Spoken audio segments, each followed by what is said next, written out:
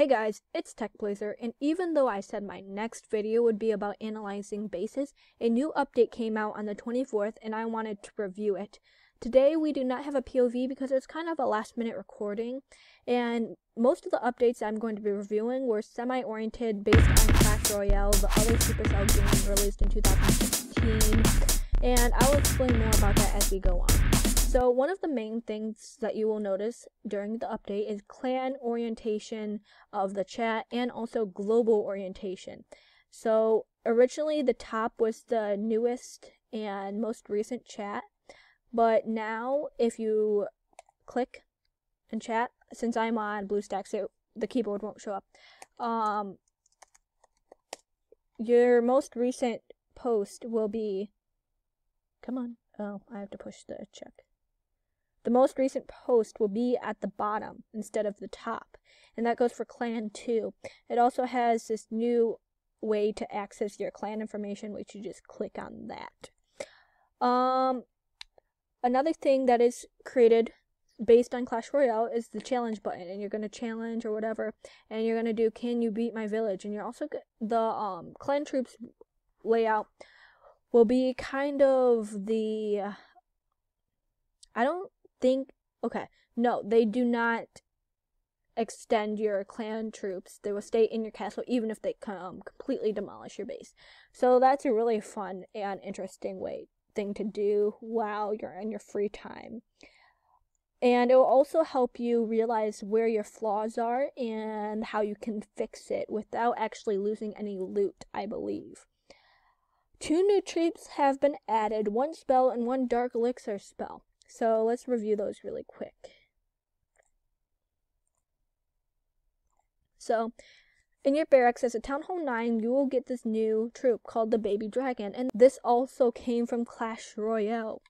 And you'll notice the funny thing is the dragon looks nothing like the original dragon. It's not even the same color, which is kind of funny, even though it's called the Baby Dragon. But it was originated from Clash Royale, so can't really say anything about that. But yeah, and also the funny thing about this too is you get the regular dragon and then you get the baby dragon, which is kind of weird. I think it should have been vice versa. But of course, if you had the dragon originally and you just got it swapped out with the baby dragon, it wouldn't exactly be fair. So I understand why Supercell did that. The other troop is the miner, and it will go underground. So it's kind of like a hog, but it's reversed. And it doesn't trigger any traps, but yet the rage or I guess you don't really need jump. The spells like the haste spell will still work on it, so gain bonuses from spells. The troop, oh gosh, not troops. These spells, so wrong one. This is the clone spell, and it apparently creates a copy of copy of troops, and it kind of sounds like itself. It creates a circle spawning, creates lifetime copies of troops that enter it, and it only spawn up to maximum housing space.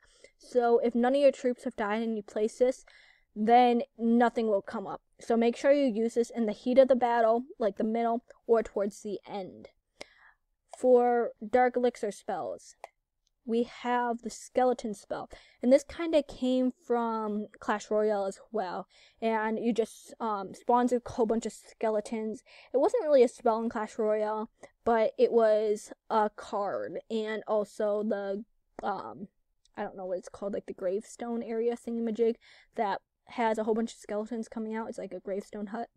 So a lot of these, as you can tell, you'll recognize from Clash Royale. And the last and my favorite addition that Supercell did was the donations. And what you can do is, it obviously does this, but you can click donate now, which has a gem sign.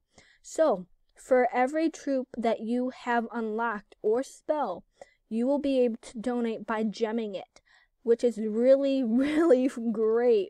So let's say I wanted to gem these hogs for TA. You see my gems going down, and I just did that. And he'll probably say thank you. But yeah, you can just gem it and whatever, and it'll automatically come. So it's kind of like if you want to give them troops, but you don't have them cooked in your army, and you kind of want to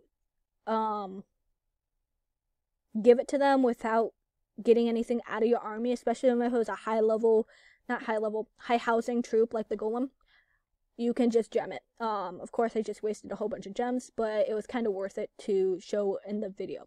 Thank you guys for watching. This was a really short version of my last episode of reviewing, which was what are those. Thank you guys for watching, and I will see you guys next time.